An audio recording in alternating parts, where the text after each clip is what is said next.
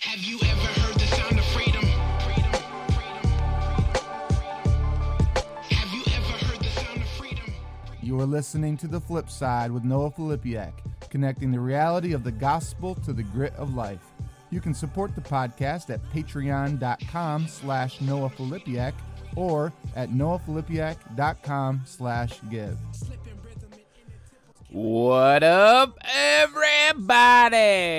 Welcome to episode 29 of The Flip Side podcast. Welcome back. It is good to be back. Your second podcast in quarantine.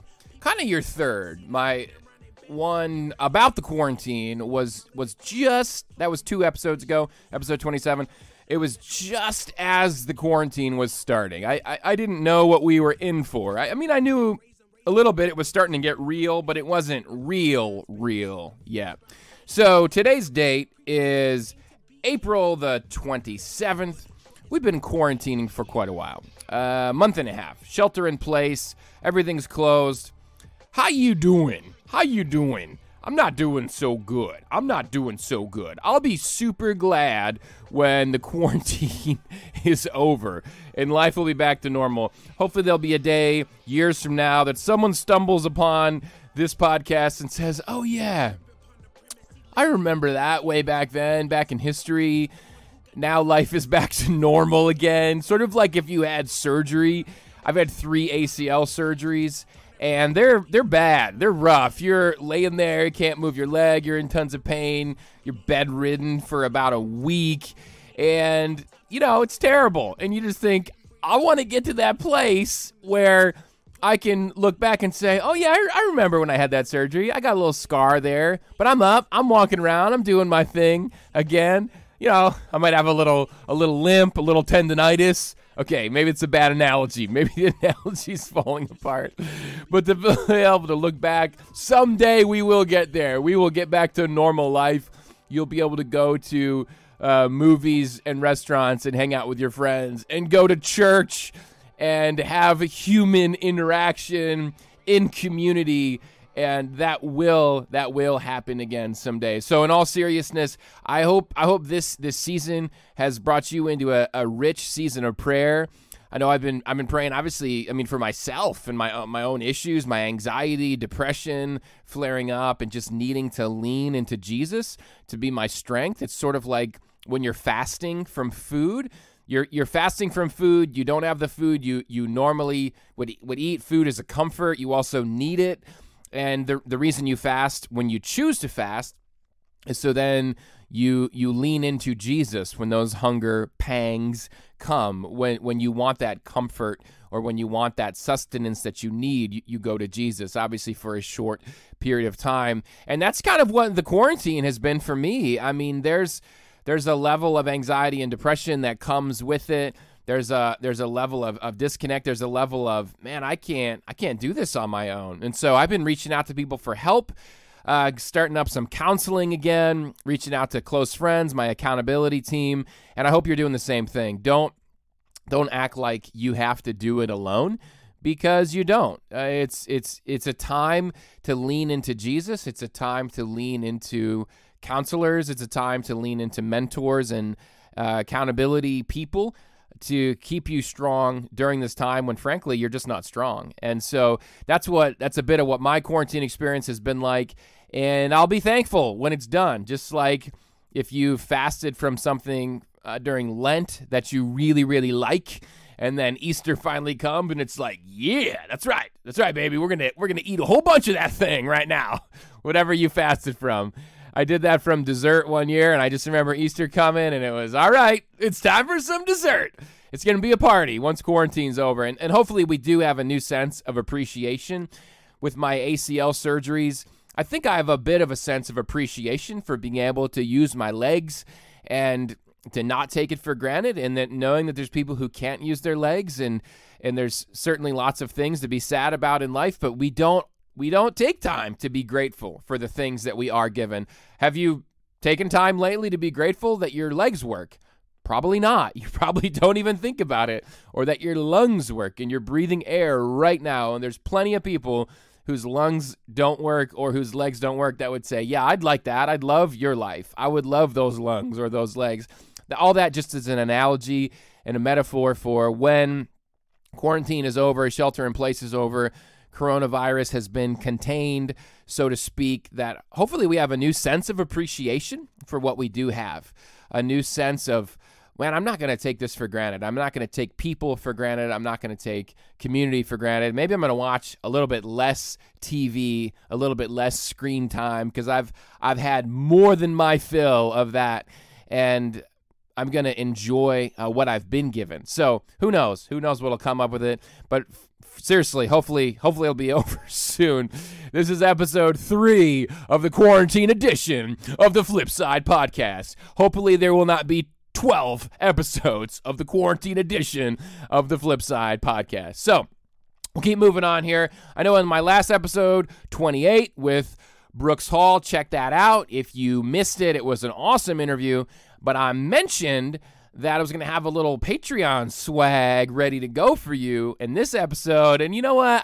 I don't. I'm sorry. I feel like the father who told his children they would get ice cream after church, and then he just drove home and was like, no, you're not getting ice cream. No, it's not that cut and dry. It's almost here. It's almost here. It's just that it takes a lot of work.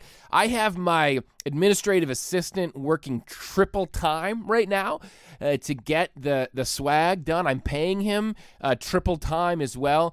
The administrative assistant is me. I'm also the executive producer. And so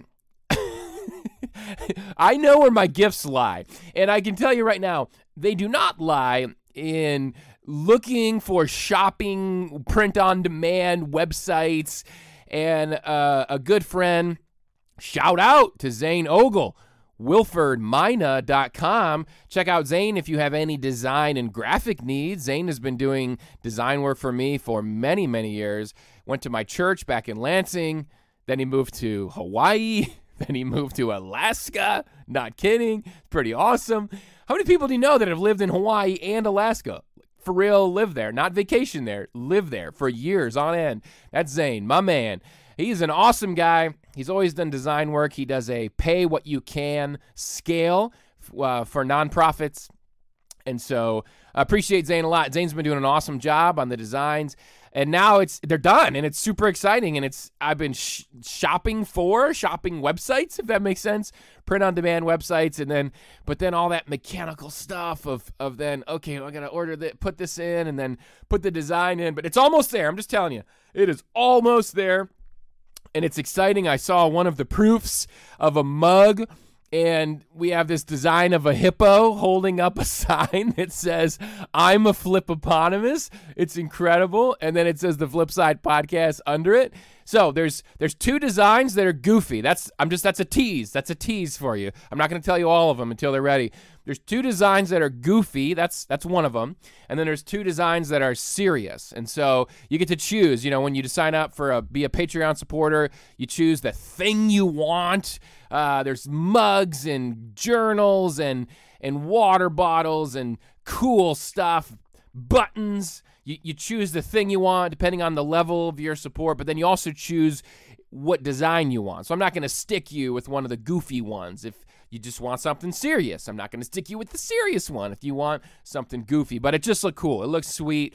Zane's done a really nice job, and that should be ready next episode. I can tell you that every episode. It should be ready next episode. I'll just do that for the next 100 episodes. It will be great. We can keep talking about it over and over. So a couple shout outs. Shout out to my 6-year-old who won't sleep in her bed and keeps coming into our room and waking us up. Shout out. Shout out to my blue light glasses. That's right. Rocking them right now. Got the black rims on. I'm on Zoom all the time during the quarantine for my job on meetings, and Zoom sucks the soul out of your brain if you use Zoom a lot, like in a job like mine when you're on these video call meetings. So I got these blue light glasses, and they're supposed to help you not get headaches from looking at computer screens and your phone all day. So on my social media, I was they came with 2 as a 2-pack. It's like, wow, what a deal, right? It was a clear pair and a black rim pair, and both honestly are way trendier than me. I'm not, my wife would like me to be trendier than I am. I'm not super trendy, never really have been. I always wore free t-shirts and blue jeans and sneakers in high school prior to meeting my wife. She's done a little bit of work on me, and but it's still a long way to go. So these glasses are pretty trendy looking, and I thought it would be funny. Do I wear the black rim pair or the clear rim pair? So I put them on a poll, a survey on social media, and it was pretty funny. You can check that out if you wanna chime in after the fact, I guess. So everybody just gave all their opinions, and it was pretty hilarious because, well, it's not really after the fact. You could jump in. I'm still, let's say the jury's still out. The jury is still out. So today I posted a picture of me wearing both pairs, the black and the clear, saying, hey, the results are in. This is what your vote. It was very helpful, and now I'm wearing both pair because, there was a strong black rim party and a strong clear rimmed party. It was much like American politics, very divided down the middle, very divisive. Everybody throwing stones and grenades and shouting at each other about which view was correct. So shout out to the blue rim glasses that you can't see. Someday you will see potential. I'm gonna say another should. If you follow the podcast for a long time, you know that I'm always talking about someday we'll have swag on the Patreon. Someday I will do a live stream of the podcast, and we'll do it video as well. And someday we'll have commercials that I make as well. Someday, all those things are going to happen. Someday, just keep hope alive, baby. Keep hope alive. So someday, when I have a video live stream of the podcast, you will get to see the blue light glasses that you cannot see right now. Shout out to the flip side mailbag. Mailbag's been a little bit lonely. Haven't heard the mailbag drop in a while. Mailbag needs a little love to the mailbag. So you can email the mailbag. It works like this. You go to your email. I know emails for people in their 50s and older, but kids, you can do it. Go to gmail.com, sign up, put your name in there, get a username and password, and then you can compose an email. I know it's similar to a homing pigeon that they used back in the 1800s, but you can write an email. You type in this, podcast@beyondthebattle.net. podcast@beyondthebattle.net. Send me an email. Tell me what color blue light glasses I should wear. Ask a question, something you want me to talk about on the podcast. Tell me you're offended. Tell me you're angry. Whatever you want to tell me. I like to read your emails on the podcast and interact with them. Podcast@beyondthebattle.net. Last shout out before we get into our topic of the day. Topic of the day is, by the way, which you may have saw in the title, why do bad things happen to good people? So I'll talk about that in a second. Unrelated to that, we got a puppy 2 or 3 weeks ago, quarantine therapy. Yeah, we've been petless for a while. Big pet family. We love pets. We've had dogs and cats. No shame here. I'm a cat person. Grew up with cats. Love cats. My wife discovered midway through our marriage, our marriage is still going, but, midway through the 15 years of our marriage we've had so far, that she is allergic to the cats that we owned. And so she said, these will be our last cats. Very sad for Noah. 3-4 months ago, our last cat died. It was very sad. Percy. Yeah, I have no shame in that. My manhood is very secure. Love cats, so no more cats. And so we've had dogs before as well. And so we got a puppy. My wife is the dog person. So the good thing about that is when the dog does anything naughty, which it's doing more and more, it's her fault because she's the one that wanted the dog and she's the one that picked out a puppy. So we have a very cute puppy. Pictures of puppy on social media. Speaking of polls that didn't help, we did a vote for the name of the poll and picked a different name. Anyway, so shout out to the puppy. It was a lot of fun to have a puppy until my wife found a puppy training book. No longer fun to have a puppy. So, yes, a puppy training book basically is like prison for the dog and the owner. You're not allowed to touch the dog. You're not allowed to look at the dog. You're not allowed to play with the dog. You basically, unless it, don't ask me. I'm an 8 on the Enneagram. I'm an ENFP. I don't if those things mean anything to you. I don't care about rules. I don't care about those things. I just want to have the dog and let's have fun with the dog. Let's play with the dog, which is what we did for the first week of owning the dog before the puppy book came in. So pray for me, pray for my family, pray for my heart that I would be more receptive of having the puppy training book. All right, so we're talking about why do bad things happen to good people today? That question, I phrase it like that only because I've heard of that before. I think it's the name of a book. I've heard sermons, I think, growing up, and I thought, that's a great question. And it is really something that we wrestle with. I think that COVID-19, coronavirus, everything that's happening, it's a question that's arisen. Why do bad things happen to good people? There's questions that go along with that. If God is all good, how could bad things happen? If God is all loving, how could bad things happen? And if you, depending on your theology, depending on how, so this is just an intro to the topic. I'm actually going to be switching over to a teaching that I did that's going to hit on a lot of this. And I'd love for you to interact. If there's more you want to talk about, let me know, and we can talk about it in the next episode. But I don't remember, honestly, if I mentioned this in the teaching or not, but if your theology of God is one where God always hooks you up, where God always gives you the good things because he loves you, then whenever anything bad happens in your life, your only options now are if it's multiple choice. If something bad happens, multiple choice is either God is weak, so this thing was more powerful than him, and so this thing happened. That's option A, God is weak, or God is unloving. He doesn't love me. He's maybe God even is evil, like God is inflicting this because he's an evil God. Maybe God is even sinful. So that's option B, or maybe option C. And then option maybe D would be, I'm a bad Christian. I don't have enough faith. And I was told if I had just had enough faith, this thing would be healed. Or because I'm a bad Christian, and so therefore I need to do more. And I'm filled with condemnation. And I'm filled with, I'm not good enough. I need to do more, be more. And I get on the treadmill of legalism, and I try to conjure up enough faith. I'm really going to believe this. I'm really going to do better and try harder. I'm going to earn God's approval. I'm going to earn his favor. I'm going to earn my salvation through my works. And that never leads anywhere good. It's a total life of complete slavery, and it's actually the opposite of the gospel. So we're going to get into that today. I'm going to switch over to a teaching that I did back in March. So this is the first teaching, if you're a podcast follower, that I've shared from my new position at Ada Bible Church. So I work with the young adult ministry. It's a huge church, massive church. 10,000 people or something like that. The young adult ministry is 18 to 35-year-olds. We have about 200 or so on a Tuesday night. So really, it's like a small church in and of itself. I'm not the primary teacher. That's not my role right now for this season of my life.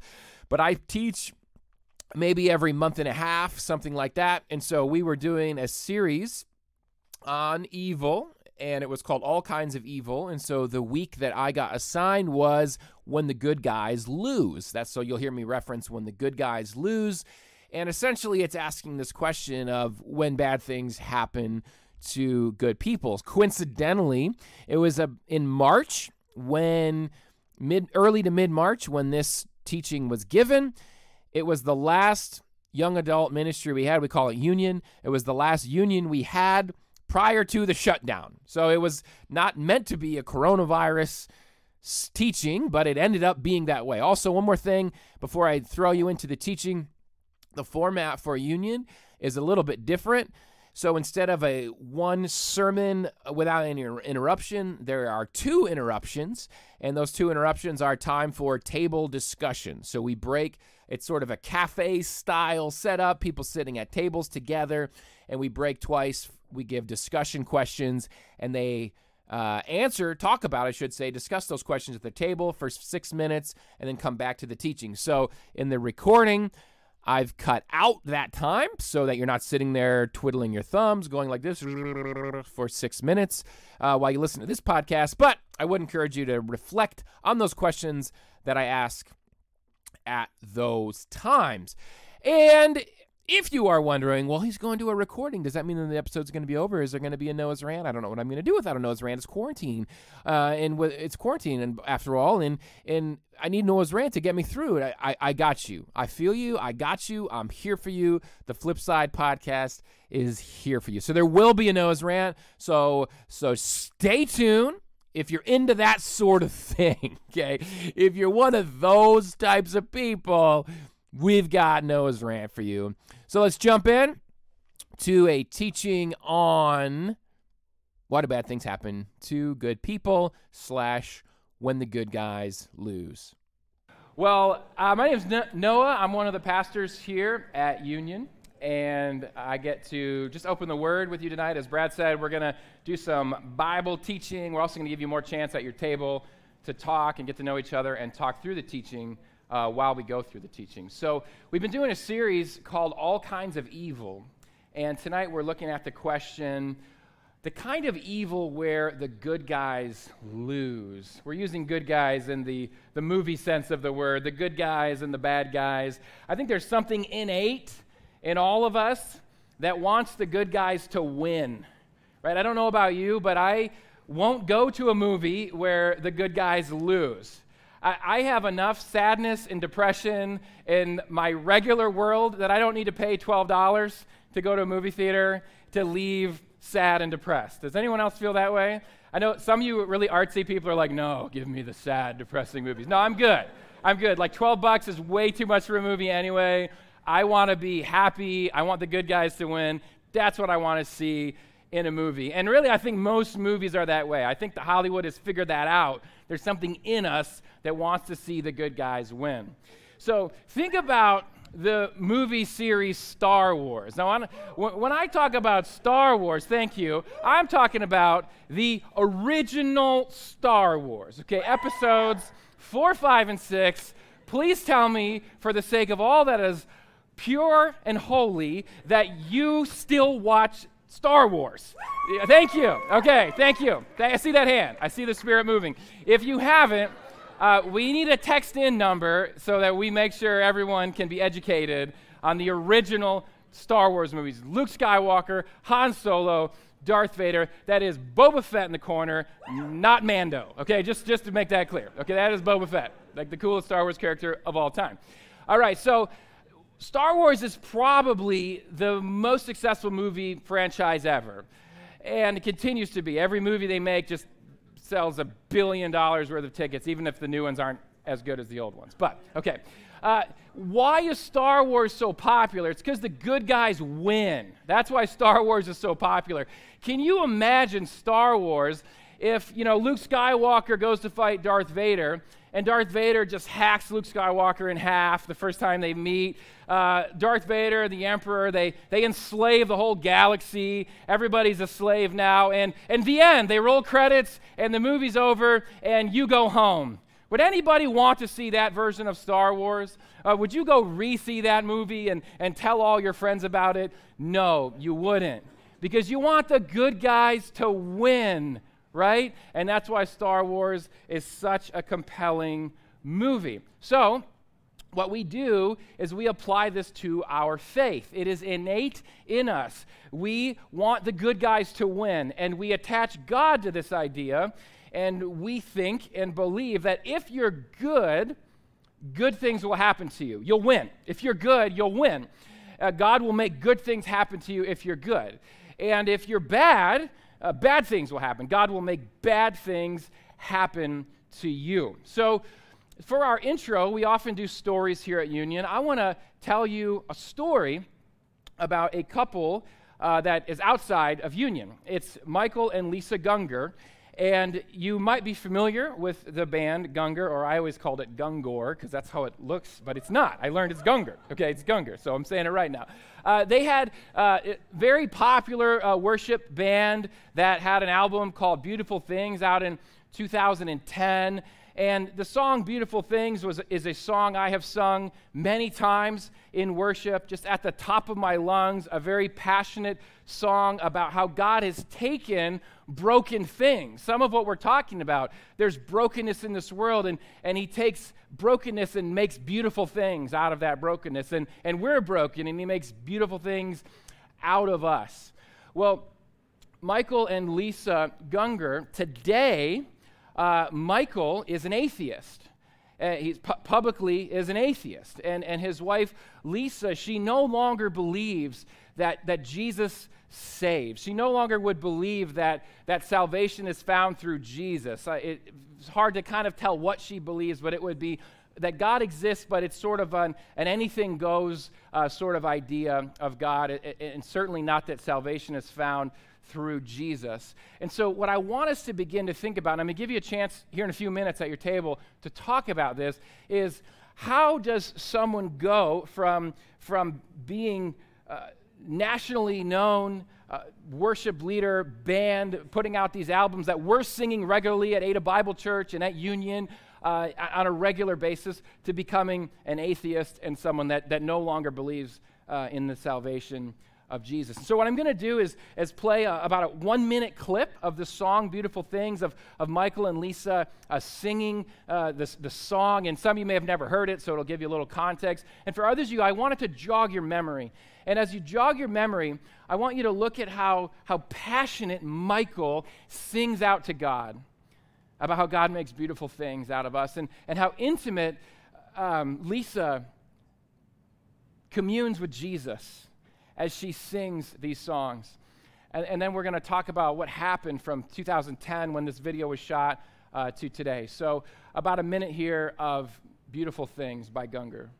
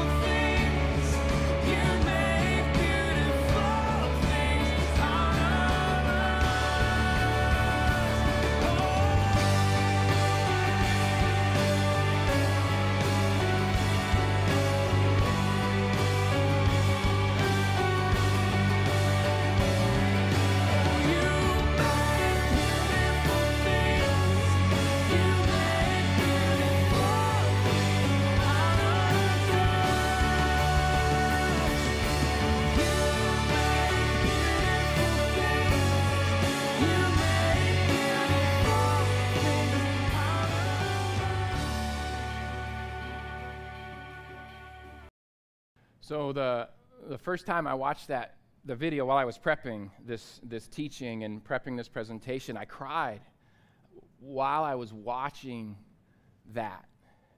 And I cried because I just see their passion for Jesus in this video. And it just exudes from them in the way they led thousands, tens of thousands, hundreds of thousands, maybe millions of people into communing with Jesus, and how he makes beautiful things out of us. And now, not in a condemning way or a judgmental way towards them, but just my sadness that they now don't believe even that God exists, or in Lisa's case, that Jesus is who she's singing about in this video.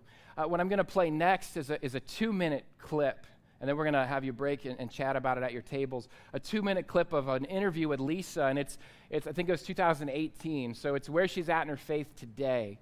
And she talks about how she got from 2010, this video and these words, to where she is today as no longer believing in Jesus, and where her husband Michael is today as and being an atheist. There's a phrase she uses several times. She talks about a transactional idea of God. I want you to key in on that phrase, transactional idea of God, as she talks about it and begin to think about what that means for me to have an idea of God, that I will do good things for God, and then God will make good things happen back to me, a transactional idea of God. About 2 minutes, and then we'll break at your tables. Start dating this boy who's like super Christian. We get married really young. We're too young to even rent a car when we're married. We didn't drink or cuss. So we end up getting a job at a really big church in Michigan. And this church was the size of a mall. I mean, it's huge. There's about 10,000 people. We built a house out in the country. They paid for our car, for our gas. They paid for Michael's school. We were 20 years old, and we had this dream job. We didn't have sex with each other before we were married. We waited to kiss. We did it all right. We had this transactional idea of God, and that's why we landed this really great, awesome job. We started trying to get pregnant, and we couldn't get pregnant. And people would tell me, but just pray and believe, like, just say it and it will happen. And I thought, I just don't know how that can be true. We were traveling the world, we were going overseas and playing to sometimes 60,000 people in arenas. The more we ran into other people's stories, the more we started doubting what we'd been given. And Michael and I took this trip in Europe from Rome. We took trains up to Krakow. We visited the concentration camps. We walked through the crematoriums. And it's real hard to come back to America and pray for something when you have these images of people's hair in piles and children's shoes in piles. Your ideas on what a good God is can change pretty dramatically. So I came back and found myself trying to pray for us to have a baby, or pray for our church, or pray for these different things. And I just kept thinking about the concentration camp and how my whole perspective on my faith has been a transaction. If I'm good enough, or if I pray enough, if I believe enough, then I get blessings and I get a baby or a good life. It's not how life is. One more thing about their story, you might have heard them say they worked at a 10,000 person church in Grand Rapids. So it makes it even more, or in Michigan. It was in Grand Rapids. It was at Res Life Church, just across town. Michael was worship pastor, and Michael and Lisa were worship leaders. And it just makes it more real. It makes me feel like they're in the room with us right now as we sit here for Union and talk through these questions. And so we're going to give you a couple minutes, I think 5 or 6 minutes at your table, to talk about these two questions. The first one, in what ways have you bought in to the transactional idea of God, and where has it led? This idea Lisa talked about. If I do good things for God, I've done these things. God, I've done it your way. Now God, now it's your turn. Now do your end of the deal and make these good things happen for me. The second question, what would you say or ask to Lisa or Michael if you were having coffee with them? So feel free to be super honest with this. However you take that question, what would you say or what would you ask Lisa or Michael if you were having coffee with them, just you and them? Talk about that at your table, so then we'll come back. All right, if you can turn your eyes back this way. I hope you're having great conversation at your table. Here in a few more minutes, I'll give you another chance to talk further at your table. So as we're talking about the kind of evil where the good guys lose. And I think often what happens is we have this expectation that this world is heaven. That what we're living in right now is heaven. And we end up holding God to promises that he never made. So God made us a lot of promises. We can hold God to those promises. But there's promises that God never made. And we try holding God to those promises. And we're going to see what happens when we do that. This world is not heaven. The Bible talks about what heaven will be like, more accurately, the new earth, when heaven comes down to earth and Jesus renews this earth for all of eternity that we're going to spend with him. Up on the screen, I have Revelation 21, 1 through 5. And I just want to key in on those verses in yellow. Verse 4. This is the second to last chapter of the Bible. So this is telling you how it ends. This is what we look forward to. It says there's going to be a day where there will be no more death, or mourning or crying or pain, for the old order of things has passed away. Guys, there's coming a day where there will be no more death or mourning or crying or pain, for the old order of things has passed away. So right there it tells you there's an old order. There's going to be a new order. And you know what we're living in right now? The old order. We are currently living in the old order where there is death, there is mourning, there is crying, there is pain. And I think what happens is we swap these orders around. If earth, where we're living in now, the current reality we're in is the floor, and it's where these bad things happen. It's everyday life. We can get up to a spot up like this, and this is just an empty coffee mug.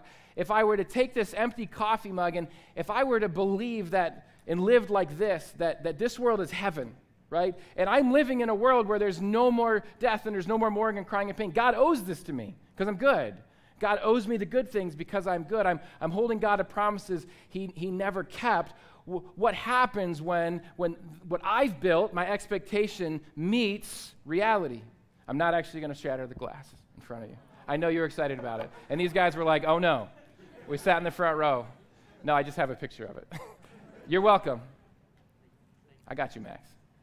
All right, this is what would happen, right? If you dropped a glass from a high position, it would hit the ground and it would shatter.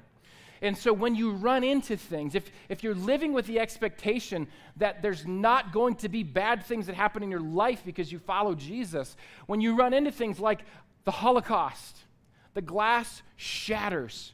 When you run into infertility, when you're trying to get pregnant, when you run into cancer, and God isn't answering your prayer for the cancer to be healed, and you run into tornadoes that kill dozens of people and destroy everything in their path, and the good guys lose, and we have this expectation that this world is heaven, our faith shatters. I think many of us have been there. This also alludes to, though, why the movie Star Wars is so popular. Why we are drawn to the good guys winning, why we want to see good win out in the end, because we know it wasn't meant to be this way. That when God created the world in Genesis 1 and 2, he created it good, he created it without sin, and therefore none of these things existed. When there was no sin in the world, there was no Holocaust, there was no death at all, there was no mourning, crying, or pain. And we also know because Jesus died on the cross, rose from the dead, and gave us the final victory. He made Revelation 21 possible. We're going to talk a bit more about what that looks like to look forward to the Revelation 21 hope that we have in Jesus, the victory that he won. We resonate with redemption because we know that's how it was supposed to be. But the Bible, over and over again, deconstructs the idea that the good guys always win. And we're going to look at a few of those places. Genesis 3, you can read it on your own sometime. Genesis 1 and 2, God creates a perfect world. It is beautiful. It is good. Genesis 3, humans choose to sin. They choose to rebel against God, and it shatters that beautiful creation. This picture on the screen, you could never put that glass back together if you tried. You could never put it back together to be the seamless, beautiful piece of glass that it once was. This is the reality that we live in. The Bible says the world is under a curse because of sin. That's the old order of things that we're living in right now. Jesus himself says in John 16, he gives both sides of the coin. It's so much truth wrapped up in just a few words. He says, in this world you will have trouble. If anyone ever tells you you won't have trouble in this world or struggle or suffering because you're a Christian, it came right out of Jesus' mouth. You will have trouble in this world, but take heart, I've overcome the world. But take heart, I've overcome the world. Because of Jesus, because he died on the cross to conquer sin, he rose from the dead to conquer death, evil doesn't get the last word. Evil doesn't ultimately win. So the Holocaust doesn't get the last word. Cancer doesn't get the last word. Death doesn't get the last word because of Jesus' victory over sin and death. And we look forward to that victory. So here's the thing. The Bible does not support karma. It offers something better. Karma is what Hindus believe. It's what many Eastern religions believe. And most Christians would say they don't believe karma. Karma is the idea that if you're good, good things will happen to you. And if you're bad, bad things will happen to you. Karma will catch up to you. That karma is going to catch up to you. Christians would say we don't believe that. But what we've done as Christians is we've morphed something that I would call Christian karma. And Christian karma, it takes basically the same principle of karma, and it attaches God to it like we've been talking about. If you're good, good things will happen to you. And for those bad people, bad things should happen to them. Over and over again, the Bible deconstructs this idea of Christian karma. We just looked at Genesis 3. It deconstructed it. We're in a fallen world. John 16:33, Jesus says, you're going to have trouble in this world. Next, we're going to jump into Psalm 73, and we walk with the psalmist who lived during the Old Testament time, and he is living out the opposite of Christian karma. It is an amazingly helpful passage to walk us through these really, really tough questions that I think we face on a daily basis. So this is what the psalmist says. He says, this is what the wicked are like. And the wicked, they're always free of care. They just go on amassing wealth. I mean, they're loaded. They're wicked and evil. They're doing all these bad things, but their lives are so great. Surely, in vain, I've kept my heart pure and have washed my hands in innocence. All day long, I've been afflicted, and every morning brings new punishments. I'm doing the right thing. I'm following God. I mean, this psalmist is literally writing the Bible. But what I receive in return is affliction. What I receive in return is punishment. The psalm goes on. He says, when I try to understand all this, it troubled me deeply. It is deeply troubling. He says, till I entered the sanctuary of God. And then I understood the wicked, their final destiny. So surely, God, you place them on slippery ground. You cast them down to ruin. How suddenly are they destroyed, completely swept away by terrors. They're like a dream when one awakes. When you arise, Lord, you will despise them as fantasies. He's trying to get us to have a picture of how temporary the reign of the wicked is. Can anyone remember what they dreamt about 4 nights ago? No? But when you're dreaming, I have like the craziest dreams. They feel so real and so vivid. I often think, this would make a great movie. Like, I need to write this down when I wake up. They feel so real and vivid and earth-shattering, and I wake up and I kind of remember them for a little bit, and then I stumble around for some coffee and try to get my kids ready for school. By that time, the dream is completely gone, and 4 days later, totally and completely gone. And he's trying to give us that picture that this is what the reign of the wicked is like. It is so real for a moment, but then it's forgotten like a dream or like a fantasy. The psalm continues, yet I'm always with you. The I is the psalmist there, and you is God. I'm always with you, God. Check this out. He says, in the midst of my suffering, in the midst of my affliction, in the midst of my punishment, you hold me by my right hand, God. You guide me with your counsel, and afterward, you will take me into glory. Whom have I in heaven but you? And earth has nothing I desire but you. Like, are you sure about that? Like, you're in the middle of suffering right now. And affliction, and he's saying, earth has nothing I desire. How about the end of your suffering?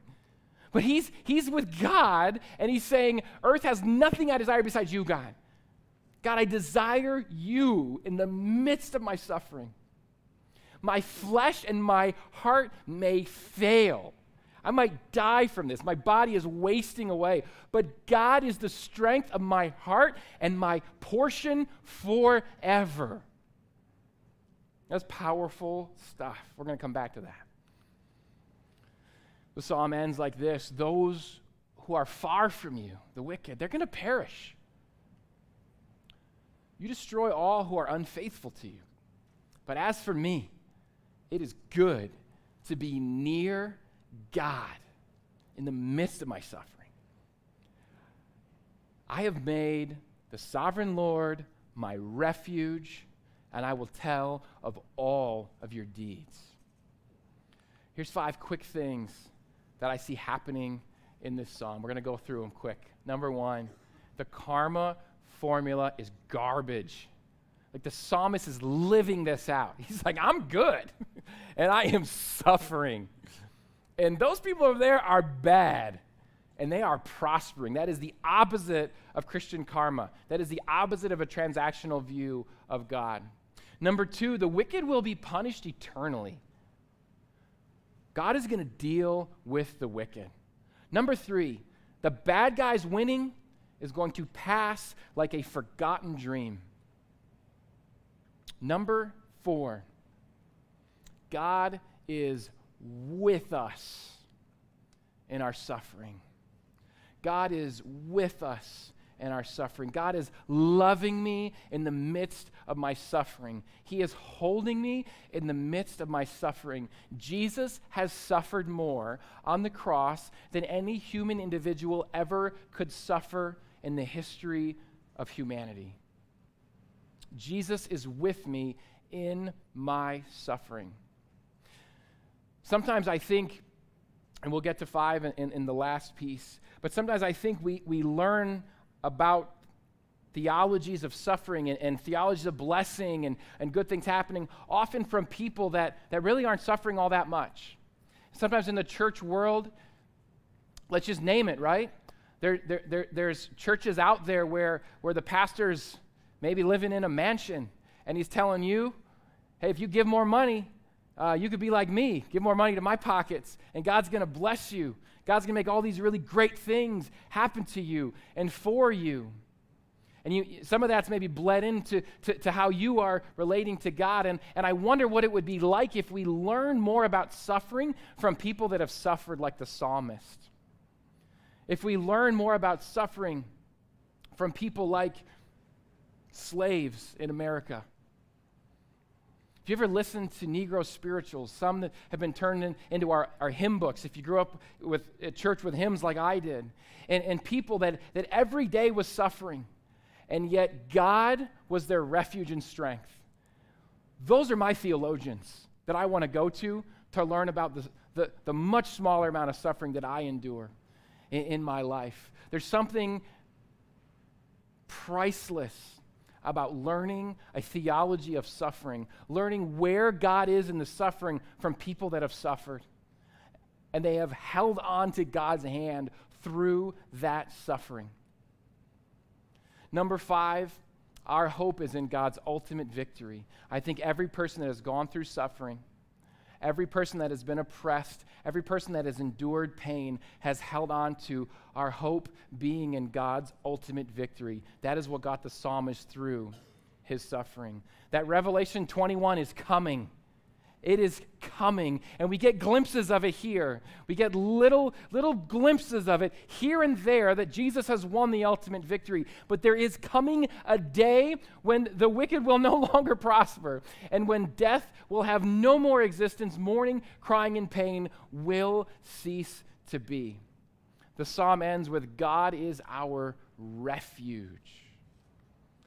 Refuge is a place you go when? During a storm or during a war? That's when you go to a refuge. The psalmist never says the storm is going to end and never says the war is going to end. But God is our refuge in the midst of that storm. And I don't want you to lose that. It is not a small thing. But before we get into more of that, we're going to give you some more time at your tables to unpack some of this very relevant stuff that we're talking about. So the first question, what's an area of your life where you often compare yourself to others? And how does that end up leading to unrest and dissatisfaction? So let me read that again. What's an area of your life where you often compare yourself to others? Just think about that for a second. How do I compare myself to others? What is it I'm chasing after? And how does that comparison game, how does it end up leading to unrest and dissatisfaction? The second question, why do we tend to pull away from God when we go through suffering? So I see the Holocaust, I pull away from God. I experience suffering myself. I'm going through this pain, so I'm pulling away from God. Why do we do that? And why does the psalmist tell us to draw near to God instead? So 6 minutes at your tables, and then we'll come back. All right, if you can turn your attention back this way. I told you a bit earlier about karma and this idea that the Bible just deconstructs Christian karma over and over again. But I told you the Bible, it gives you something better. The Bible doesn't give you karma, it gives you something better. And it's this. Karma says you get what you deserve. Grace says you get what you don't deserve. I don't want what I deserve. We think karma means, oh, you do good things will happen to you. And grace leads us in a different direction. Check these verses out from Romans 3. This will pop the balloon. They'll burst your bubble if you have the transactional view of God that the good guys are always going to win. When the question, when the good guys lose, like there's good guys? What? Romans 3 says, there's no one righteous, not even one. There's no one who does good, not even one. Now this chapter is leading us towards our need for a Savior. It's leading us towards we can't save ourselves, and we need to be forgiven. But these passages are so sobering in a great way, and a wake-up call today. I don't want karma. I don't want what I deserve as a sinner. This idea that I could be good enough to measure up to God's standard of holiness. No, I want what I don't deserve, and that's grace. I want to be forgiven. I want the love of God. I want to be held by Him. I want to have an intimate relationship with Him, which I don't deserve, but He gives it to me freely. I love grace. As we talk through this, I wanted to take a second to answer a question maybe you're asking in your head. So should we still pray prayer requests? I don't get it. I just kind of thought we prayed prayer requests and they happened, and when they don't, we're like, I don't know why that one didn't happen. Yes, you should still pray prayer requests. The Bible commands you to pray prayer requests. As God is your refuge and is holding your hand and guiding you through your suffering, He's saying, cast all of your cares upon me because I care for you. I love you. I'm with you. I am holding you. But the difference is this: your posture changes. Your posture changes. When I say posture, I'm talking the way you carry yourself. Right? When you carry yourself around your friends in the dorm room, particularly if you're a guy like me, you kind of carry yourself a little bit like this, right? You haven't showered in 3 days, and hopefully you're wearing pants, I don't know, right? You got your boxers on, you're playing Madden for I'm on my 80th hour of Madden. It's awesome. Okay, that's your posture. Hopefully, if you're, we'll run with that one.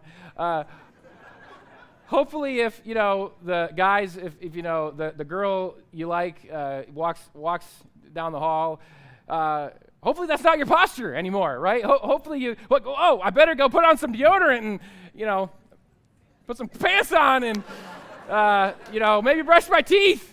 And it's like, hey, what's up, baby? Yeah, you know what I'm saying? I'm talking about, I've been like this? Yeah, that wasn't me playing Madden for 80 hours. No. But our posture changes, right, with the people we're around. And I think often what happens is we pray to God just like He's one of the boys. We pray to God even more than that, almost like God is the waiter at the restaurant. Like, hey, God, I ordered this steak medium rare. It's a little too pink, you know what I'm saying? Like, send it back to the chef and fix it for me because this is not what I ordered. I'm paying for this meal, and I want it done right. You know what I'm saying? That's how we treat God when we pray often. And we have a posture of prayer that it's a bit like this sometimes. We can shake our fists at God and say, you owe this to me, God. And when we pray our prayer requests like that, it's a transactional view of God, and it's going to shatter. No, we pray our requests to God, but it's in a spirit of humility. It's in a spirit of going before God on our knees and just saying, God, I am unworthy. I'm not worthy to even be in your presence, and yet here I am. I'm not worthy to be called your son, and yet you call me your son. I'm not worthy to be in a relationship with you, yet you love me so much. You died for me, and you're with me every single day. You're my father, and I'm your son, and I don't deserve it. And you are holy and almighty God, and I don't deserve anything, and you've given me grace.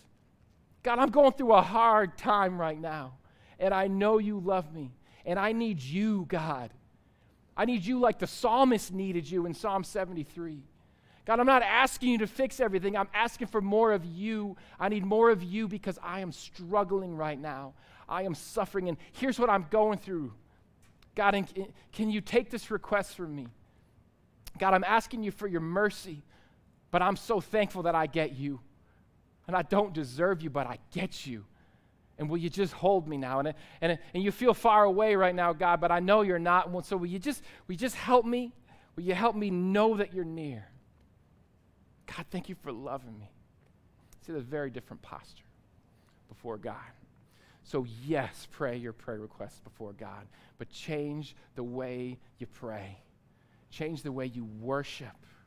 See, look, if there's anybody in history that should have always won, well, besides Jesus himself, but if the good guys would win because they're good, it would have been the Apostle Paul. See, Paul, he wrote half the New Testament. This guy was so holy. Like, the dude is writing the Bible, okay? He has a direct line to God. He got to see the risen Christ. If anybody had a line with God where he could say, God, this is going on in my life, fix it, change it, it would have been Paul. But let's look at what happened in Paul's life when he was in the midst of suffering. Here's what 2 Corinthians 12:7-10 says. Paul, he's writing about this prayer exchange with God. He says, I was given a thorn in my flesh, a messenger of Satan. Chew on that for a while, theologians.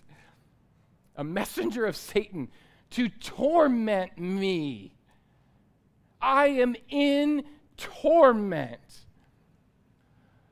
3 times I pleaded with the Lord to take it away from me. God, please take the torment away. God, it's Paul. I've been good. Please, God, I am in torment and anguish. Please take it away. God, did you not hear me a 3rd time? Please take the torment away. God does not take the torment away from Paul. But he said to me, Jesus speaks to Paul and says, my grace is sufficient for you. My grace is sufficient for you. Paul, I love you. Son or daughter at Union tonight, the Father is saying to you, I love you. And look, I made all suffering cease. And right now, you're in the old order of things, and it doesn't make sense. But I made all suffering cease by suffering, Jesus says. I know where you are, and I am with you in it. I am your refuge. And the psalmist said that was better. And Paul says this is better, that Jesus' grace is sufficient. It's a grace that we don't deserve. We're going to have something unique tonight at Union. We're going to have a 4th song. We're going to worship. We're also going to have a prayer invitation for you. We're going to have some people in the back that you can pray with. And I want to give you some instructions on this as I close out the teaching tonight. As we worship God in this last song, I want you to worship God for who he is. Don't worship God for what he can give you. Don't worship God for what you hope you get from God. But worship God for who he is, the Almighty God, the Holy of Holies. And worship Jesus, the God of suffering, the God who knows suffering, who suffered on the cross so that there would be a day when there's no more suffering. The God who made sure that evil doesn't get the last word. Can you imagine if it did? Can you imagine the despair? Now imagine the hope we have in the victory in Jesus that's already been won. That evil does not get the last word. The war's already been won. The tomb is empty, and we're just waiting. And we get to wait with Jesus. And his Holy Spirit, he doesn't leave us alone. Worship that Jesus. The prayer invitation is simple. We have some of our union leaders in the back. If you guys are going to be praying, go ahead and head back there now. And I actually kind of want you to just kind of wave when you all get back there so you guys can see. These are not scary people. These are your friends.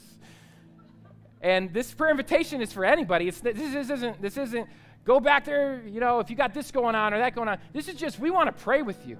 We want God to be your refuge. So prayer teams in the back, maybe just wave, look at our prayer team. They love to pray with you. They would love to pray with you during this song. They want God to be your refuge and your strength. And I don't know about you, but I can't do it on my own. I'm weak, and I need people to help hold me up. And that's what we're going to do during this song. This song, it's a song that I picked out. It's called Hidden. You may not have ever heard of it before. You may not be able to jump right in and sing. If you can, I'm going to sing it loud because I know it. But if you can, it's okay. We want you to reflect on the words. I think this song, it so beautifully walks through Psalm 73, that we are hidden in Jesus, and he is walking us through whatever you're going through. He's with you. So, will you please stand with me? And if at any time, go now, or during the song, head to the back to just pray with one of our friends who wants to pray with you. And we are going to worship Jesus, who made sure that evil does not get the last word. Amen? Amen to that. Let's worship together. Well, I hope that was helpful.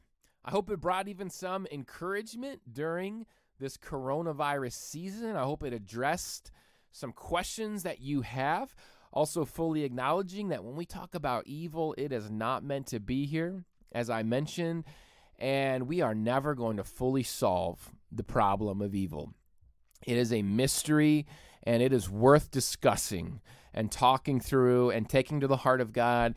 And so if you want to talk further about anything that I talked about in this teaching or earlier in the intro of the podcast, please do use the mailbag for that. podcast@beyondthebattle.net. We can talk privately that way, or if you're comfortable, I can share your question and interact with it on the next episode. So hopefully that's an encouragement to you. Thank you for tuning in to The Flip Side, and I hope it's helpful to you. I hope it's helpful in your walk with the Lord. I hope it helps you break to deeper levels of vulnerability with God and with one another. So if you listen to The Flip Side, if you're one of those people that's excited about the swag because you want one of the two serious pieces of swag, if you're going, yeah, I want that one with the Bible verse, I want that one with the serious inspirational slogan on it, it's awesome. I mean, I'm so glad you're here. It's great. You probably want to turn the podcast off right now. I'm warning you right now. I'm telling you, turn it off. If you're like, no, I'm not going to listen to you. No, I'm going to keep listening. It's your fault. I've warned you. It's your fault. There will not be any singular serious or inspirational or spiritual content going forward. So you've been truly warned. And if you're one of those crazy people, if you're one of those unique Unique Breeds who wants the Flipopotamus mug. That's you. I'm in, baby. This is for you. It's time for Noah's Rant. Here we go.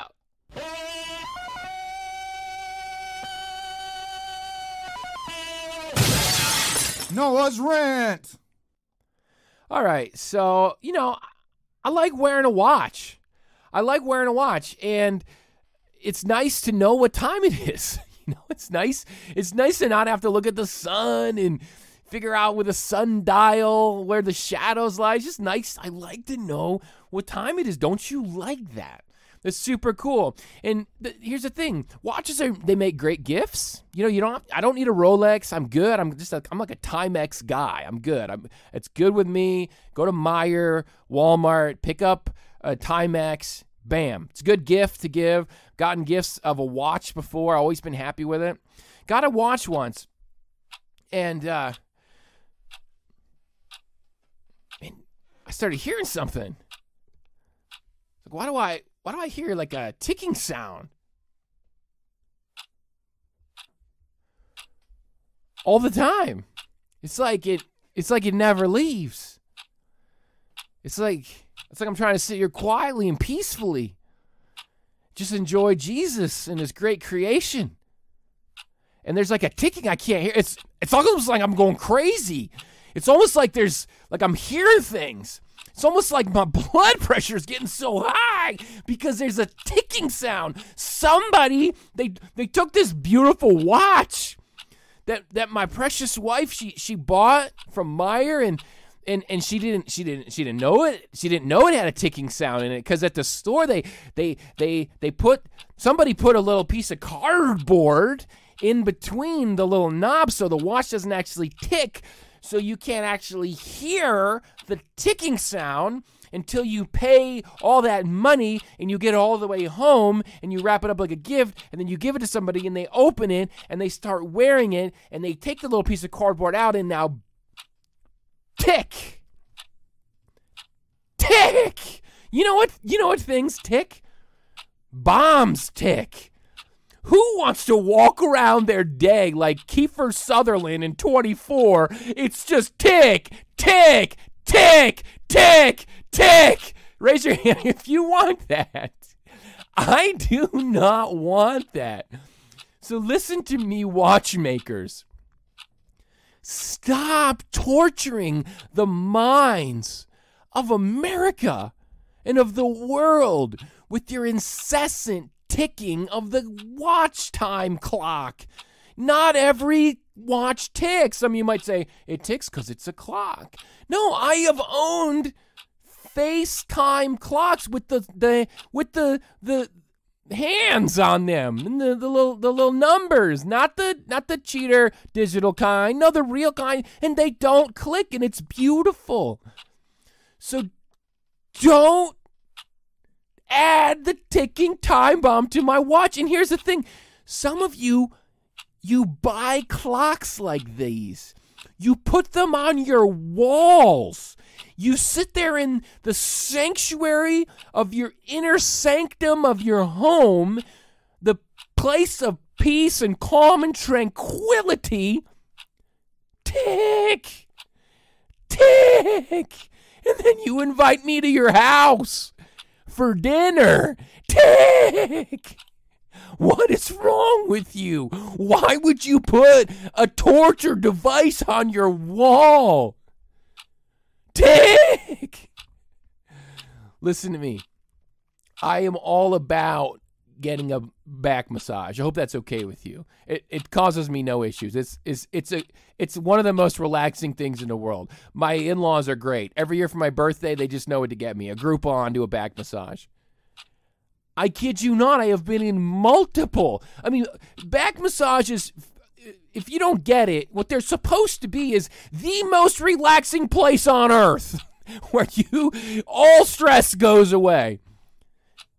Tick on the wall. I'm not kidding you. Tick. I've been in multiple back massage rooms, massage therapy places, professional, medical, trained, gone to school, got a degree.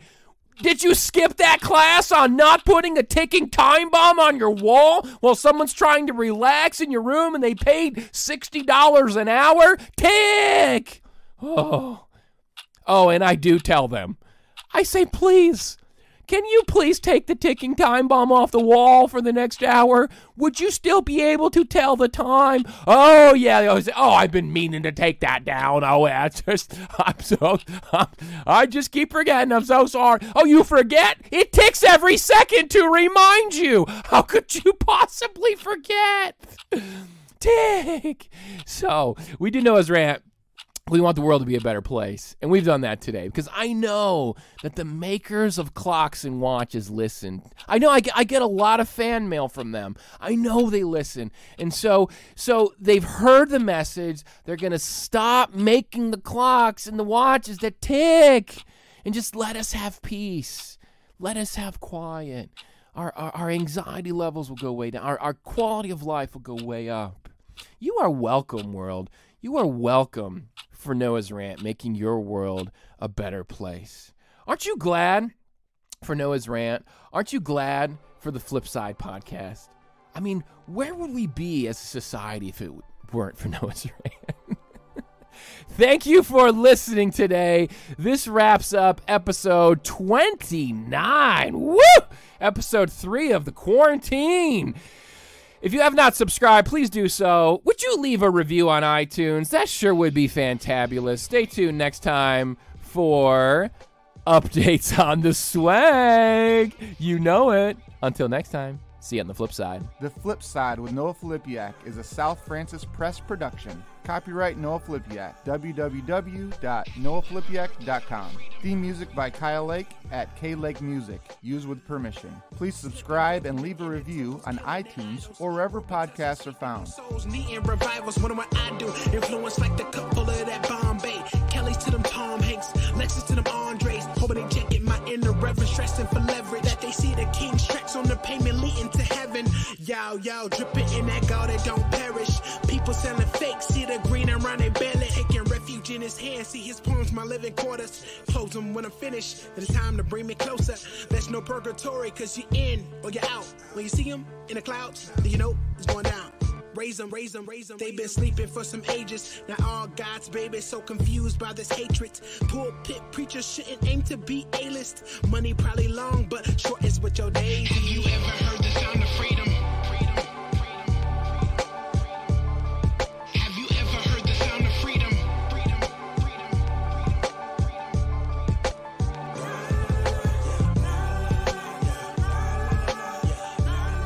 Have you ever heard the sound of freedom? Trip upon the premise, see lyrics painting the image, pointing to redemption to the one who got them splinters. Cause that cross is nothing pretty, so why the beauty pageants and caught up in emotions and following your passions. Talking that freedom, all people need them more than an Easter or coffee shop discussions, debating over baristas. Please, sir, this is why we inked up. Even when they do the autopsy, they still see him. Freedom coming quickly. Bars from the spirit, put it through the preamp and mix it like a chemist. Put it in the airwaves and hoping that they hear it. If there's some confusion, then I hope you see him clearly. Raise them. They've been sleeping for some ages. Now all God's babies so confused by this hatred. Pulpit preachers shouldn't aim to be A-list. Money probably long, but